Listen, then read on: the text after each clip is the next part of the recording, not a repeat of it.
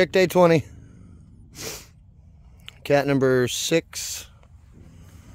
I harvested one that I was trying to let go after he attacked me. Little 20-pound tom. It was really beautiful and had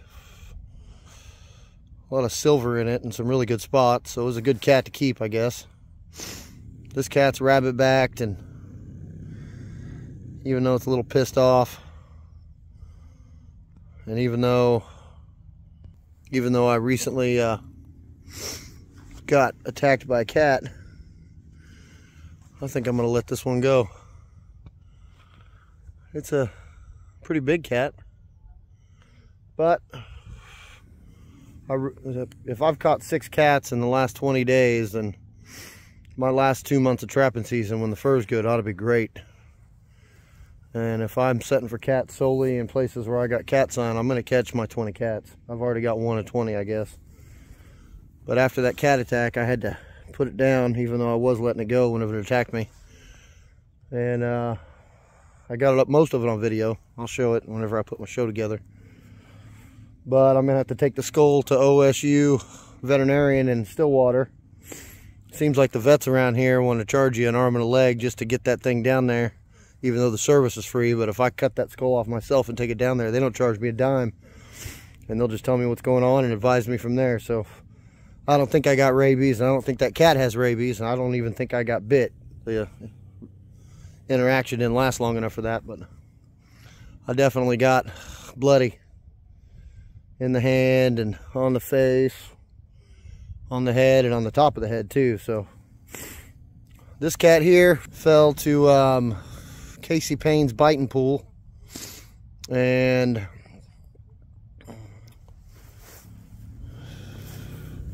just some urine. You can see I had a little vertebrae, piece of vertebrae in there. And this set's been sitting here for, I don't know, 18 days. A little bit of action. A little bit of action on the set across the 2-track, but this cat finally went down. So cat number 6, be the 5th one I let go out of 6 on the 7th of December. That other cat I caught 2 days ago on the 5th. So I'm gonna let this cat go unless it attacks me, and then I'm gonna kill it too. But it needs to prime up for a while.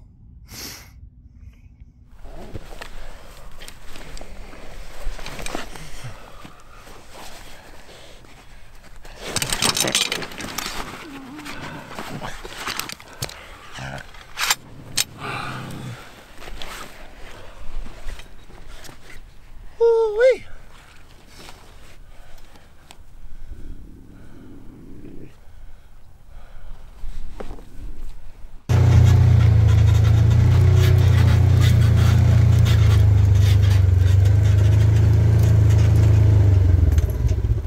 Well,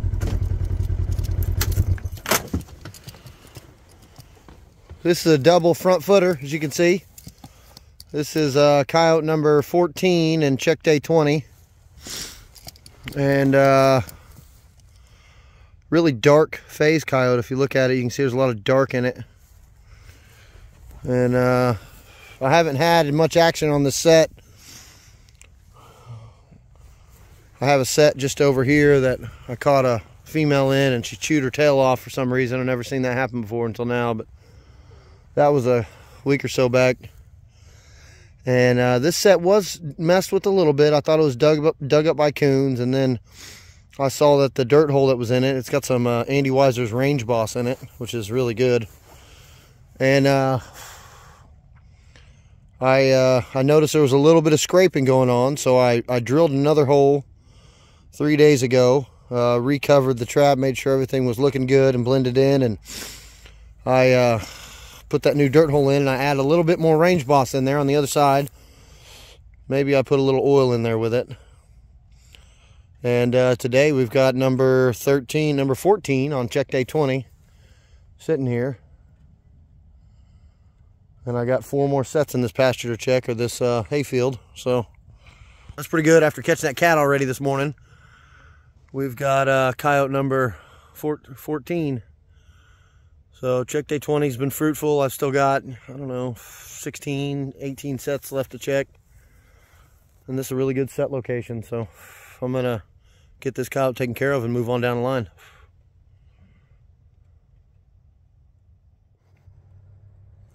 Well, folks, got a pretty huge coon. Pretty big coon. I've seen bigger. Really light colored. Pretty good looking coon. See how much light is in the face and how dark the eyes are? That's something I don't normally see around here. This might be a coon we're skinning. But it's a little small, and the smaller coons don't bring as much. It's pretty fat though. I don't know, I'd have to wait to find out. My judgment on whether it's huge or not depends on it actually being huge. Just kind of a mid-sized coon around here, I guess. Just the fur is just so thick, it looks like it's bigger than it was, but you get up on it and you kind of see.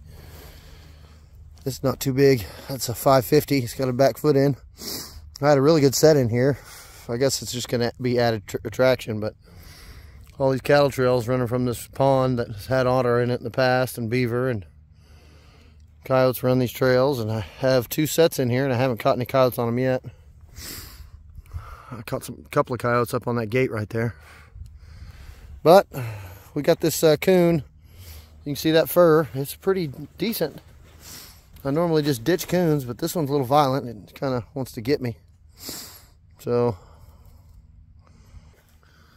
I've had my fair share of violent animals the last few days, so we're going to put this coon down and probably take it home and skin it. Might be the only coon I skin. We'll see. We don't have much longer until the bellies get yellow. So that hadn't happened yet. So if we catch any really big coons between now and January, we'll probably keep them. But that one will make a nice hat.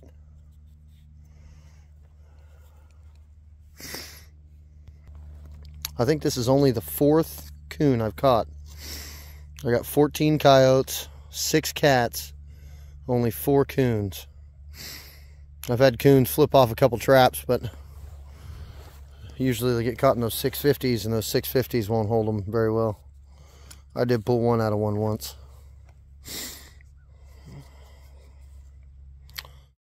Till then, Dominion out.